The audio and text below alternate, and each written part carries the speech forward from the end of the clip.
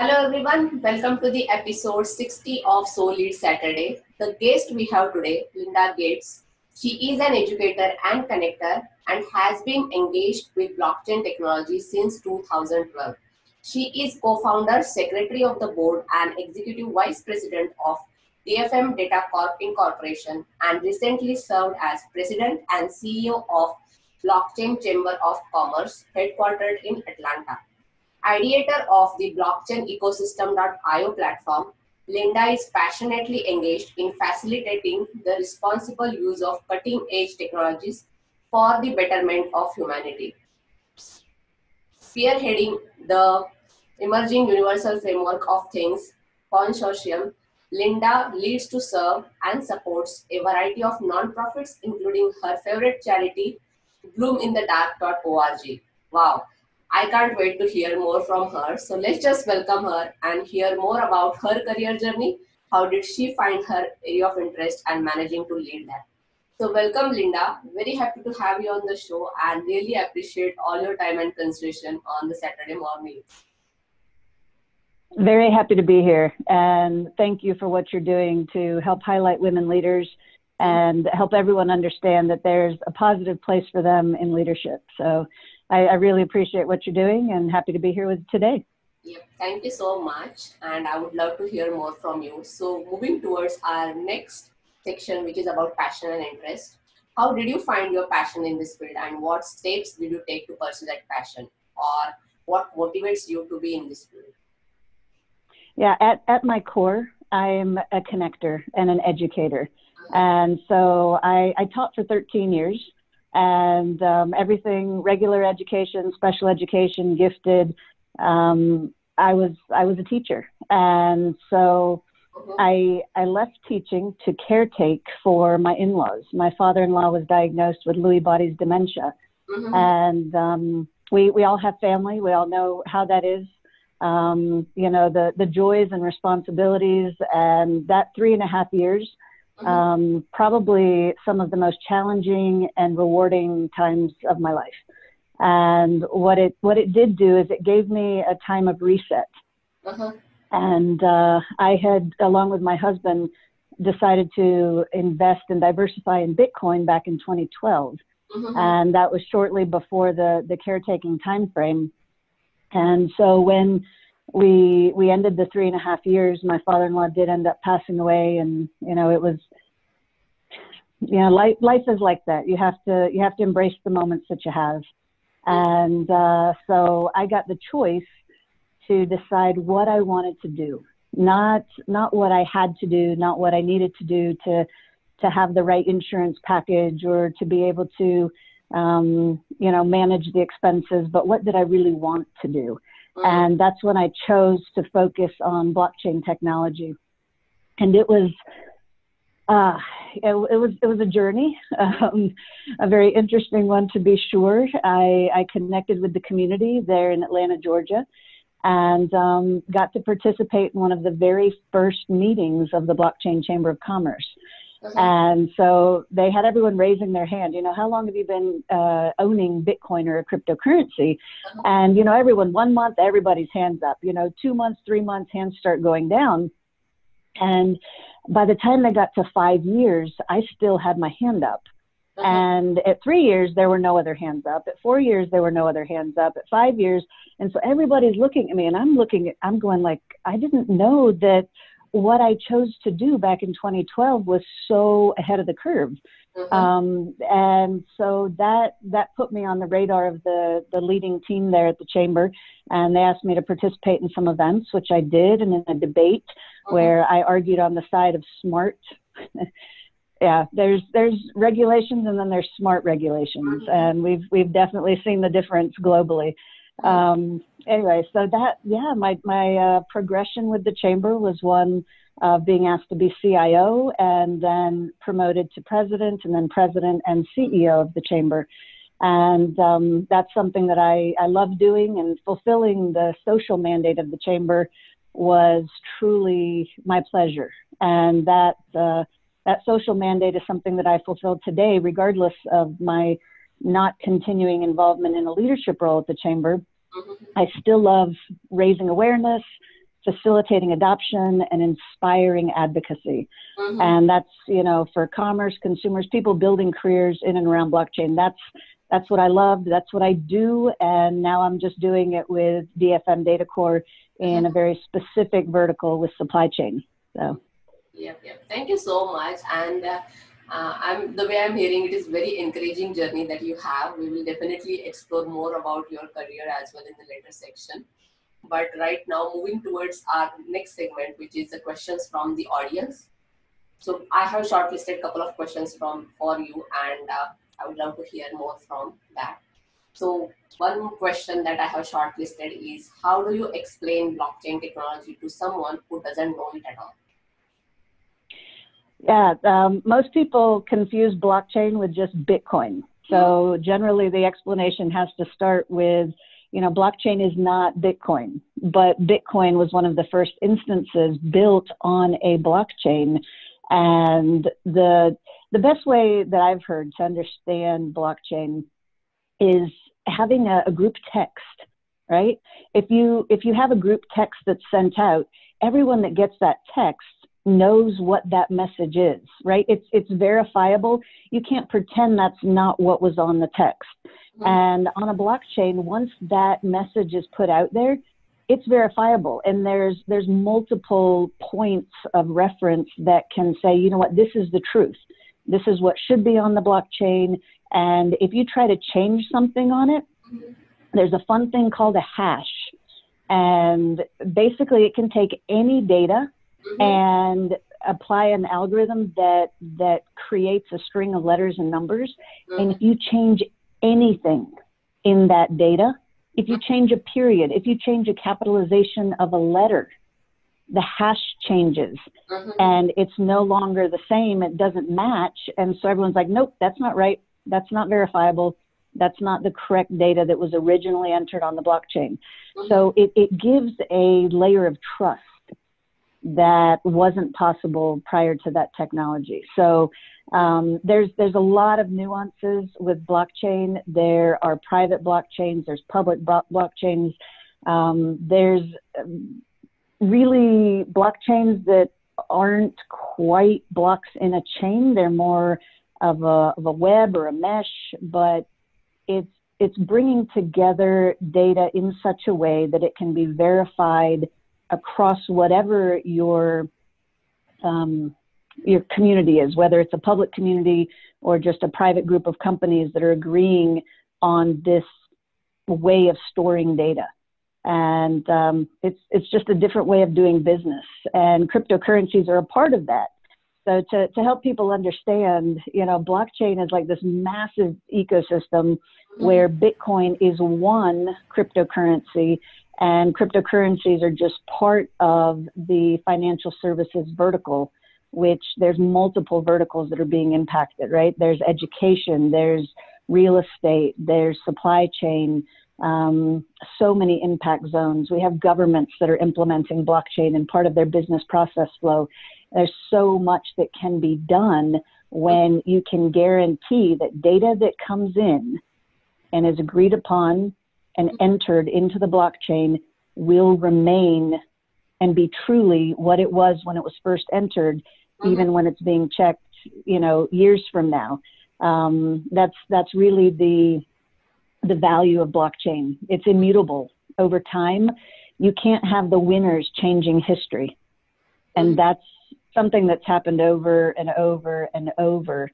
Whoever wins decides how they want the future to see them, and they pretend things happened that didn't happen and that things didn't happen that did. And that's not okay. And blockchain helps stop that. Yeah. Thank you so much. And I hope that helped the audience as well to simplify, to get the simplified definition of the blockchain when you are dealing with the non-technical people. So thank you so much. And next question we have is, what is cryptography? What is its role in blockchain? Is it possible to name some leading open source platforms for developing blockchain applications? I'm sorry, I didn't quite hear that clear at the beginning of the question. Questions actually merged together. So first question is, what is cryptography and what is its role in the blockchain? is it possible to name some leading open source platforms for developing blockchain applications? So is it possible? So okay, cryptography. Yeah. Yeah, absolutely. Cryptography was a little bit of what I was talking about with the hashing mechanism earlier. You have an opportunity to take data that would be readable and convert it into something that no human being can understand, but it represents the data that it's attached to. So that's one of the really powerful aspects and implementations that go into blockchain technology. There's implementations of blockchain and platforms that allow people to interact with it. That I'm having come to mind pistis.io. And Feng Hao is a gentleman who leads the education vertical at the Chamber. And he has designed that platform to allow people to come in, have a sandbox, to be able to create certifications, to have a immutable record of their educational experience, where all of their, whether it's a diploma or a class that they took, that they got verification, that they, achieved at a certain level, all of that can go onto their record that can be checked and verified over time.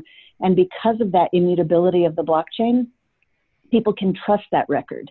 And so it's something that, you have validators. So if you have the university validating that data when it was first entered, then you can trust it as you go forward that, yes, that truly was a degree or a class that was completed by that person at that institution. So those types of implementations are really that's the adoption of those is really what's going to bring forward blockchain technology into our everyday lives. I don't know how many people have been frustrated when they've been, getting a new job and they have to get their background, their education, their back work history validated. It's frustrating. You're sending letters, you have to get certified mail, you've got to, and sometimes you're trying to connect with organizations that, they may no longer be in business.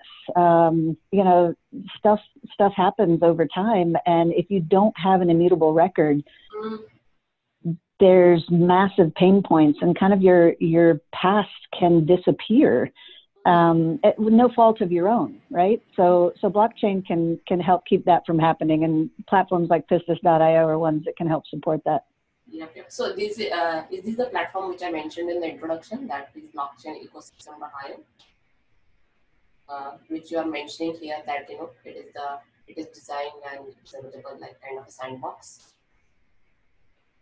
Yeah, pistis.io does have a sandbox and allow people to interact with blockchain technology. And the blockchain ecosystem.io is a collective location where people can collaborate, can meet others that are interested in the same verticals they are.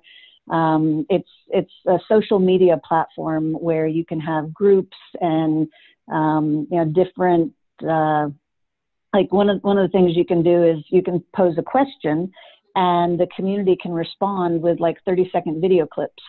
So it's just a different way of connecting and communicating. And I think Clubhouse, I don't know if you've seen that platform yet, but they have an interesting approach that some of the components are also in the blockchain ecosystem.io platform. Yeah, I'll definitely check that the Clubhouse as well. And I would encourage audience to check both the platforms that she mentioned to interact and see more about the blockchain. So moving towards our next question from the audience is, blockchain has a reputation or image challenge as it is still heavily dependent on crypto. How can we overcome it? Yeah, blockchain got a big black eye, I would say. Back in 2017, mostly that's when there was the hype cycle where there were a lot of scam projects. There were a lot of companies that were opportunistic and they saw this emerging technology. They thought of all the use cases that it could possibly be applied against. And then they said, okay, I'm going to tell people that I can solve for this big problem using blockchain, and I'm going to have a token, I'm going to issue it, and people raise tens and hundreds of millions of dollars, some even billions. And some have produced and a lot haven't. So yes, definite pain point. And, you know, it's kind of like a research and development fund that most people didn't realize that they were paying into R&D rather than like owning equity in a company, right? So it was, a lot was done not under the SEC rules, which we're starting to see some legislation against the companies that didn't do the appropriate things. And I'm not going to name any, everybody can see them in the news, but what can we do differently as an industry, right? That's really the crux of the question. And we've had some really strong projects that have actually worked to deliver on their promises and have done so. And we have companies that are working to use blockchain technology in their infrastructure and are just working at creating efficiencies and building business process flow that is cost saving. Banks are doing that. We're starting to see just very, very solid implementation of blockchain technology across multiple verticals. And, you know, financial services is definitely one of the main ones. You know, we're starting to see governments. I mean, I can't tell you how many calls I've been on with people that are working with different state governments in India, that are working with different states in the United States, that are working with countries in Africa. Europe has a big, a consortia that is focused on blockchain implementation. Australia's been doing some great work lately. So there's a lot going on that is just fundamentally, solidly implementing the technology in ways that it makes sense. And it doesn't have to be connected to cryptocurrency, right? That's one of the things most people don't grasp, is that they can invest in blockchain technology that isn't necessarily crypto related. And that's hard to talk about when what's happening right now is we're having this massive bull run in cryptocurrencies. I'm sure you've probably seen the price of Bitcoin go over $40,000. I think that's just the beginning. I mean, it's doubled in 21 days, but the odds are, if you look at history, that it will at least 10x in the coming year.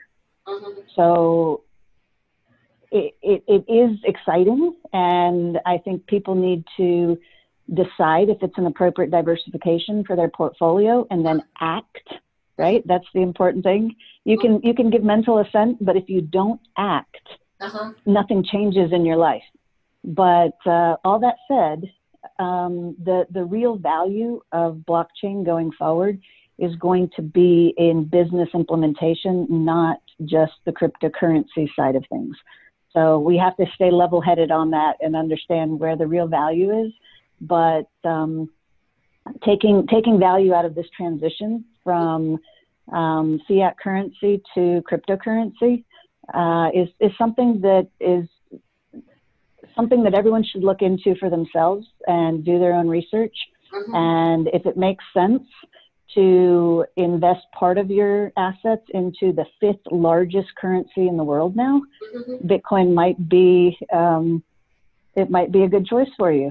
Yes. So I'm not doing financial advice or anything like that, but I can honestly say it has been the best, absolutely hands down functioning investment in our portfolio.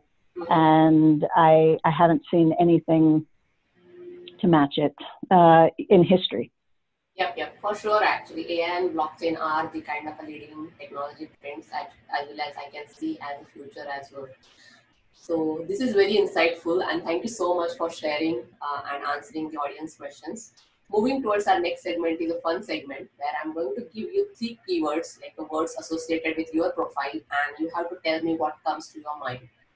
So it is just kind of you can just give abstract like a keyword for that particular keyword, or you can just tell like a short definition or whatever comes to your mind. So are you ready? Okay, I'm hoping that I hear the words clearly. So if I say something that sounds really off base, it's because I might have misheard. No, no worries. Don't take, like, it is just a fun segment, so it's completely fine. Whatever comes to your mind, you have to just tell. The first word is investor. Is what? Investor. Investor.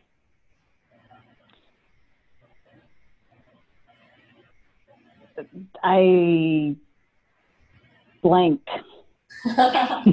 Fill in the blank. Yeah, no worries, no worries.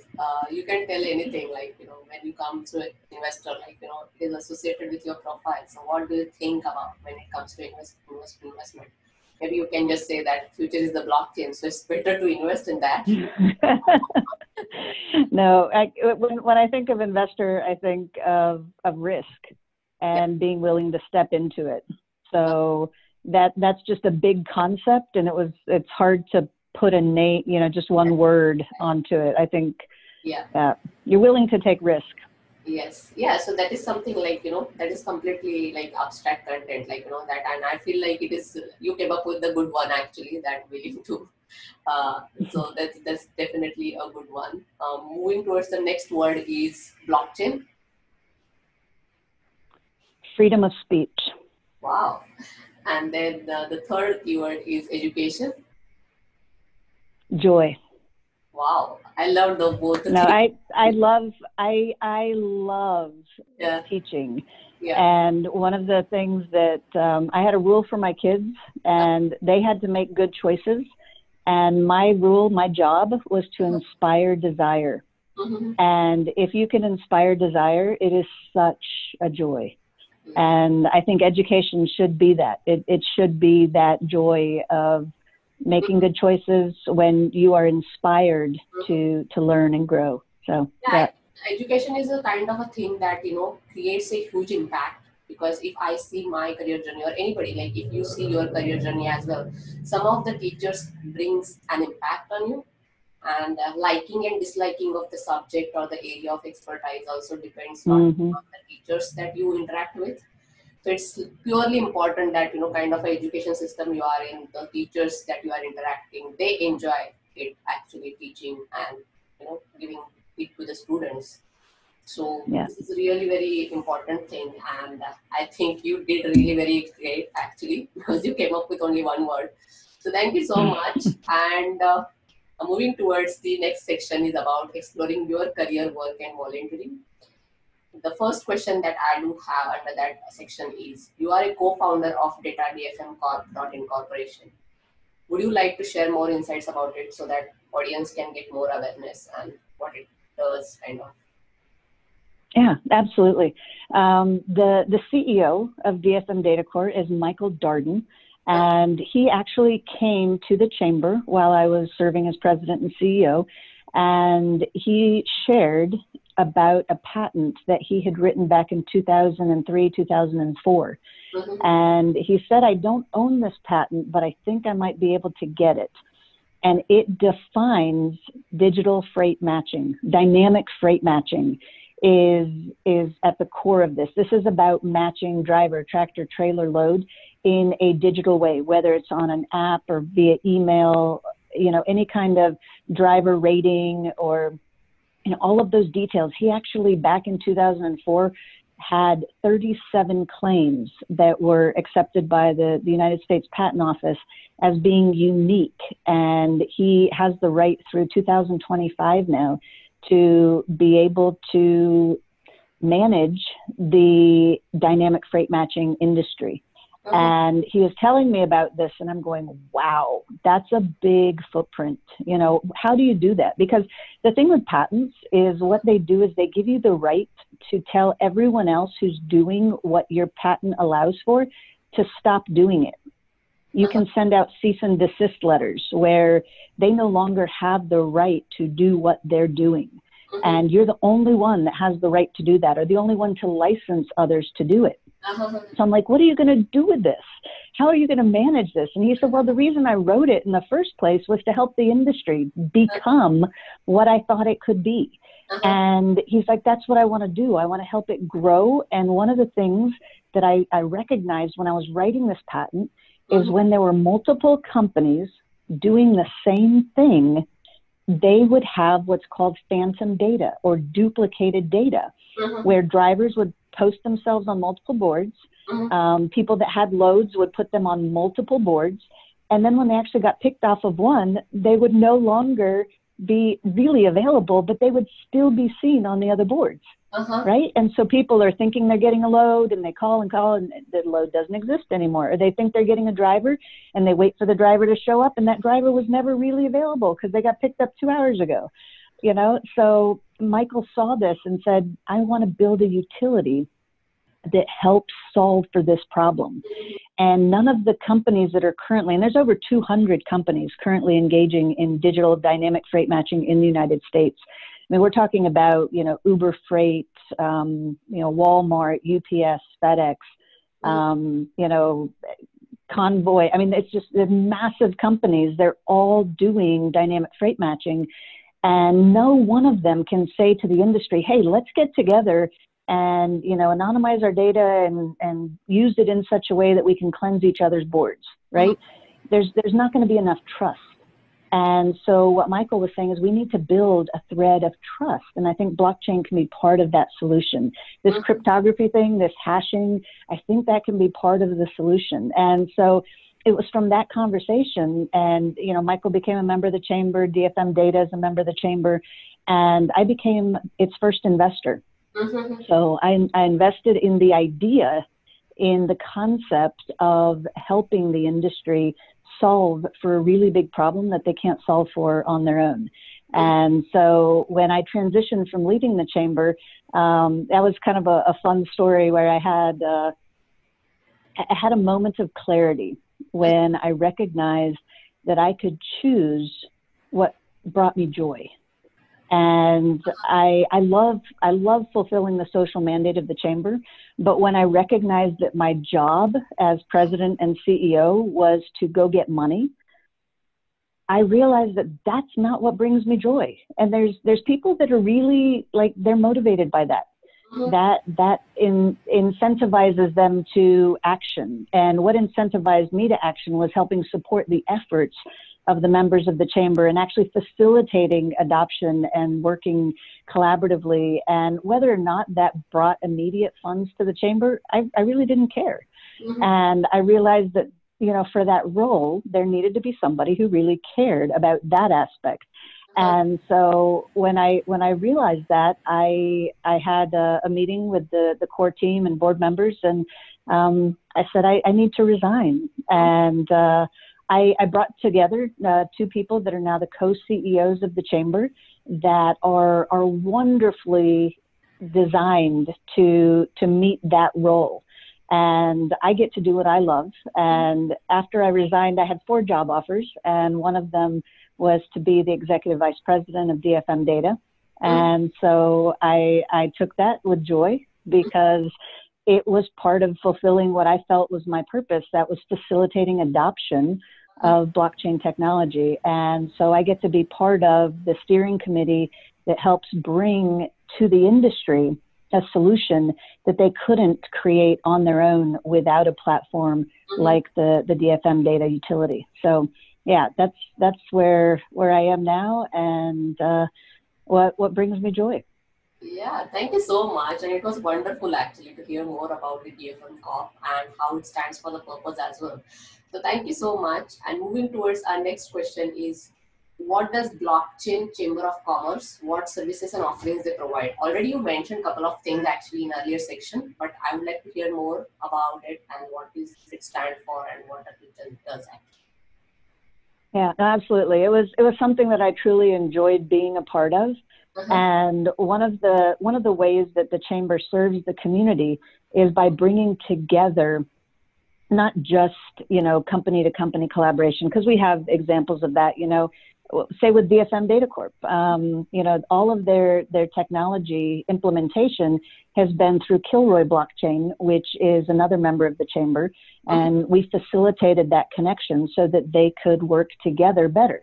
And so, you know, there's that aspect of what the chamber does, you know, bringing together 2 members or a member, connecting them to somebody else who has what they need, but also bringing together the conversation globally.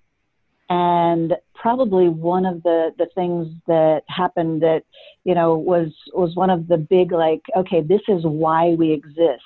We were able to bring together players from the supply chain industry that ended up in a collaboration between GS1, IEEE, and BETA, which is the Blockchain and Transportation Alliance. And that was made possible, and the standards that are going to be aligned because of it globally, not just for the US, but globally, were initiated through a chamber event that was focused on supply chain. So, you know, that kind of activity is what the chamber does. It's a party that doesn't have a dog in the fight, but can see the dots around the world and say, how can these work better together? How can we support the adoption of blockchain technology, of emerging technologies globally? It's not about any specific, you know, individual or group or company or country even. It's about helping people have better outcomes in their lives and businesses because of emerging technologies like blockchain. So that's what I loved about working at the chamber. The value add that's there comes in part in what you're wanting to engage with, right? So you can do your membership and, you know, pay online and, you know, okay, I'm a member, but if you don't attend the events, if you don't seek to collaborate with other members, if you don't share, you know, this is what I need, you're not going to get the same positive outcomes as somebody who engages and participates and, you know, follows up with connections that are chamber members. And, you know, it's just like any other organization in that you get out what you put in to a certain extent. But I had somebody say that it was good people coming together for the right reason that made them so happy to be a member of the chamber. And, you know, being called the voice of reason in the blockchain swamp was probably one of the biggest compliments I got on LinkedIn. You know, when I was participating in events and speaking into the community, you know, there's a lot of garbage out there, and being able to connect with people that truly have your best interests at heart and aren't running their own agenda, you know, to take advantage. That's really the value of the chamber. Yep. And that's really very valuable actually, because I feel when we think about this blockchain, like the latest technologies and trends, emerging technologies, there's a lot of things available open source, but it is very hard when it comes to, you know, when people wants to see something like very specific about that trend. And I think definitely this blockchain commerce is doing a great job, blockchain chamber of commerce.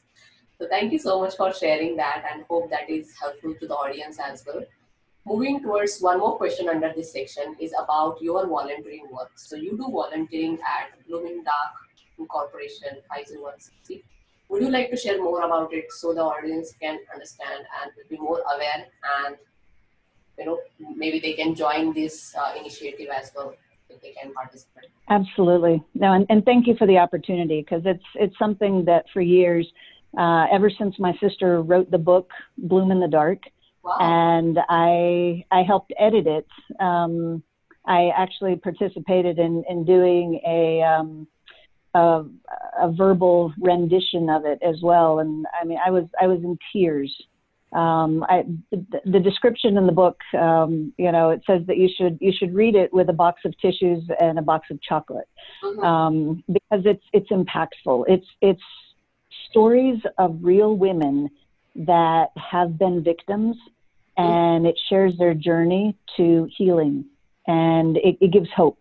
So the book was the genesis of the organization, of the nonprofit that currently exists, and it was the beginning of the TV show that's called Bloom Today, and that's in over 200 countries now. It's in multiple languages.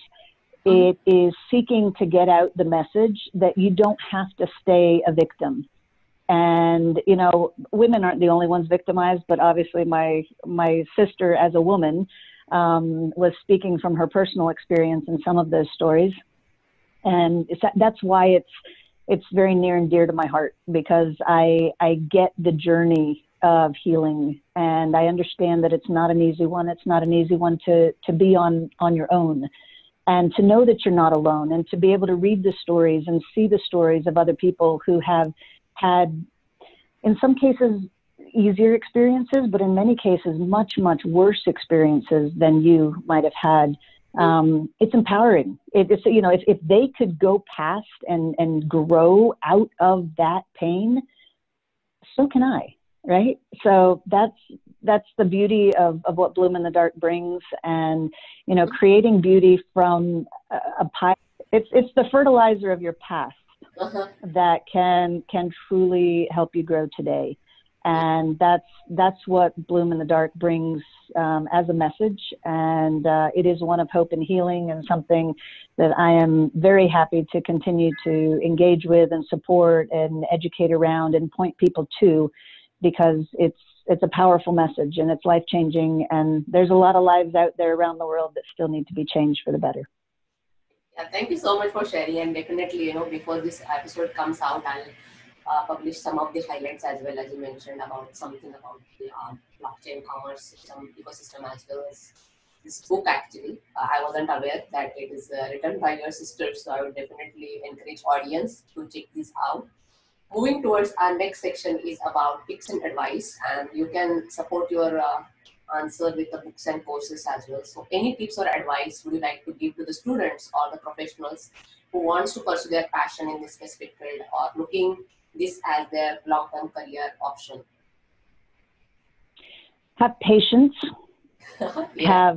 have purpose, and follow your passion even past the pain.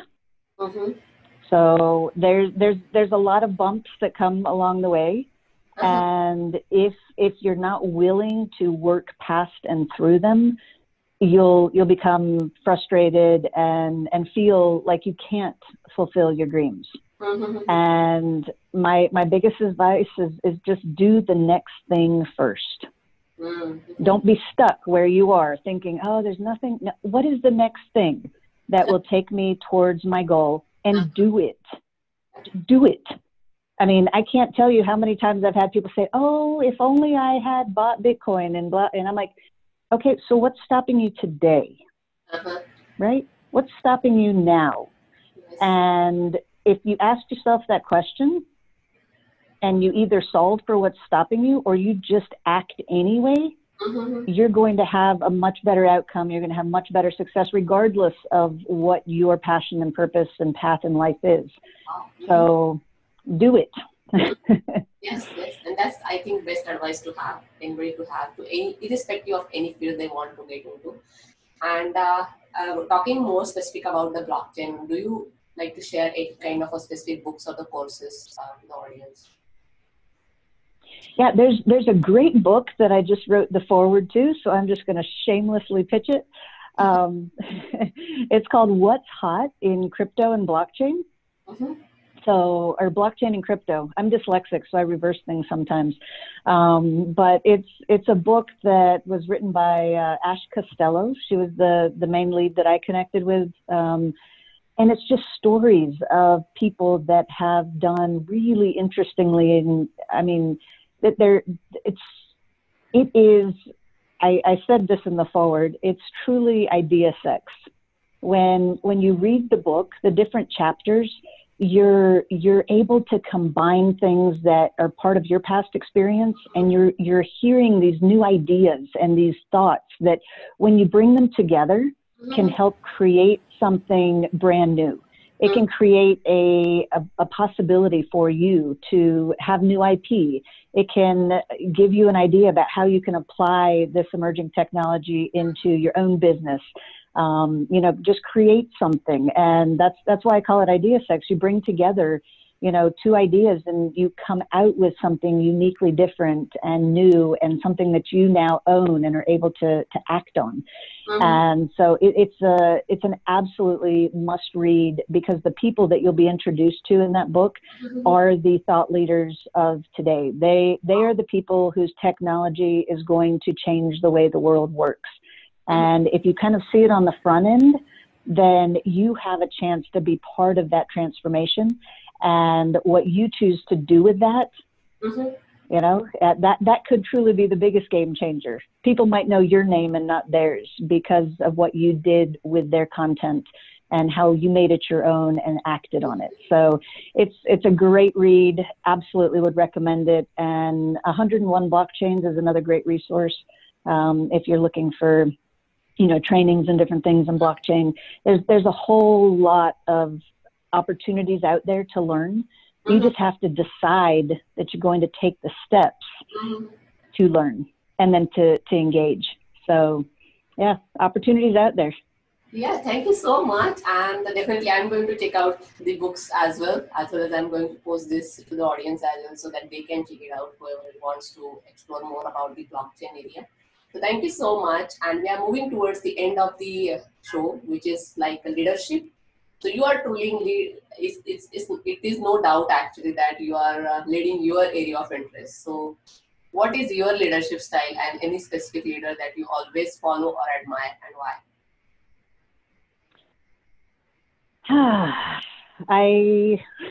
Your tagline says that actually, because leading to serve, that I can see that it is kind of a servant leadership, but definitely I would like to hear more from you about that. Yeah, no, thank you. And it is that focus on servant leadership that I got from watching my father. And you know, I was trying to think of, you know, what big name, you know, do I know that I would say that's who I would go to as a reference point as to, you know, why I do what I do and why I have been able to step into the opportunities that have been put in front of me. And I have to point to my dad. He's a pioneer. He was someone who was willing to step into his passion, even into the unknown. And the fear of the unknown is, in my opinion, the biggest fear. My father went with a young wife to Ghana, Africa, and was there when, in that time frame, when people packed to go to Ghana, they packed in coffins because that's how they would come back. And, you know, he had his first child. I tell people, you know, yeah, my oldest sister is an African American. She was African before she was American. But then he spent 8 years in the jungles of Peru. And once again, so many unknowns, so many people would not have been willing to step into the opportunity to serve others at their own peril. And yeah, it's just that leading by example, right? Yes. I didn't realize it made me emotional. Yeah, yeah, it's you can't read it from a book. You can't absorb from, you know, just somebody telling you. But when you watch servant leadership in action, it gives you something to build your own base of action from. And so, yeah, that's where I guess my leadership style comes from. Why I am a servant leader is because I saw servant leadership in action from my dad. Thank you so much. And it was really wonderful talking to you. And for me, this was like a best episode, and hope audience can relate to it as well. And before we're going to end this, I'm going to end it with your leadership style. So I'm going to end it with the quote that is from Robert Greenleaf, which says, "The servant leader is the servant first. It begins with the natural feeling that one wants to serve first. Then conscious choice brings one to aspire to lead." And on that quote, we are going to end this episode. See you in the next episode. And as I always say, until we meet, happy leading. Let's lead together. Stay safe. Bye for now.